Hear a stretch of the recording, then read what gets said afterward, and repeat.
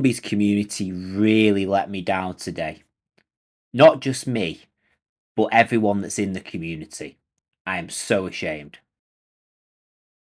So I watched a podcast by Mr. Waffles, which featured a YouTuber called Stanley557. Both of these channels will be linked in the description, as well as the video I'm about to talk about. So they did a podcast together, and Stanley557 had some different opinions that most of the community wouldn't have, such as Liberty Falls is going to be a good map, and he likes the Cold War features, and he's just more enthusiastic about the stuff that most people in the community are more negative about, and that's okay. Everyone is allowed to have a different opinion, and of course the zombie community be really nice about it, right? Unfortunately not. So I had a look at the comments of this video after I watched the whole thing because I really enjoyed their discussion. I thought it was really fascinating. Anyway, so I looked at the comments and some of them were not very nice. I have not seen comments like this by the zombies community in a long time regarding people's different opinions on different maps, modes, and features. I was embarrassed, ashamed, and disgusted about what I read. And it even went to as that far and that bad that even Mr. Waffles had to make the following statement in the comment section. Some of these comments I'm seeing are absolutely horrible. Just because Stanley has different opinions to you about a video game doesn't give you the right to start being awful towards him.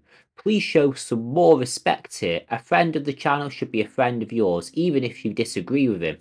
I mean, it's embarrassing in itself that Mr. Waffles has to tell people to be respectful on YouTube.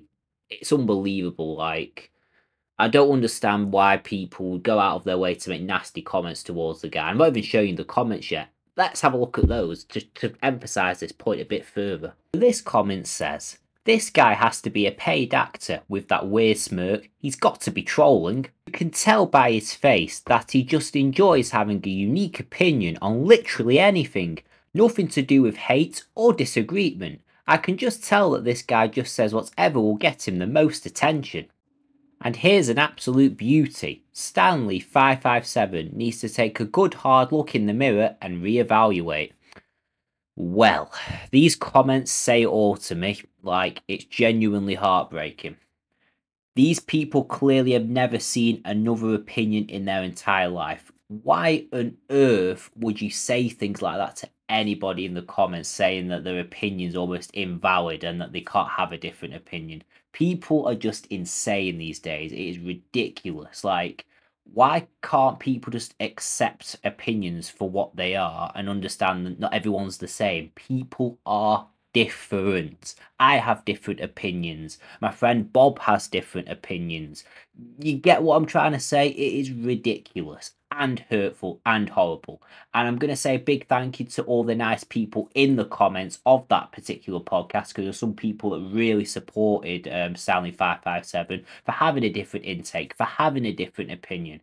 But what I saw in these comments for the most part, especially in the bad end, was absolutely appalling. There are other comments, but I'm not putting them on the channel because some of them were absolutely vile. Commenting on the way he looks and the way he smiles on the podcast, that's another one. Apparently him smiling on the podcast makes him some kind of liar or something, or he wants the attention. Do you guys not realise that Mr. Waffles has like over 2 million subscribers? Stanley's what, 14, 15k or something like that? He's going to be a bit nervous because he knows he's got a large audience, there's a lot of pressure, and it's a big interview for him. It's a huge deal. He's going to have that nervous smile. People are insane. I'd love to see how people would react that made that comment, went on a podcast similar to that. Honest to God, people haven't got a clue these days. Anyway, I'm going to stop ranting there, and I'm going to dedicate a little bit of time towards Stanley557 if he ends up watching. And I just want to say thank you so much for being on the platform and having all these different opinions. And I love your videos, man. I'll admit I only just subscribed today, but I have been watching. I can promise you that. Some of the documentaries that you put out are insane. The amount of hours, dedication, and determination that you've given to this community is incredible, and I really hope you go far in the future, because you deserve way more subs than some people I've seen in the zombies community. I have way more subscribers than you. You put so much time and effort, and I can't reiterate how much that's inspired me and other people to make very similar content. I've got my own retrospective series on my own on other maps myself, and you were one of the YouTubers that's definitely inspired me to do that. So I thank you for that, and thank you for being part of this community. And who knows, maybe one day we'll collab or, get in touch or whatever, because I really love that, man. I genuinely love your content, and you're an amazing part of this community, and I wish you all the best.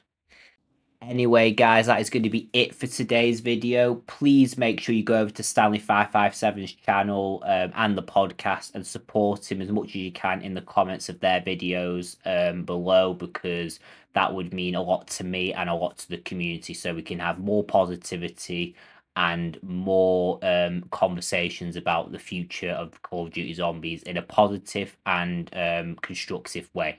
Don't forget to like, comment, and subscribe, and I'll see you guys in the next one. Peace out.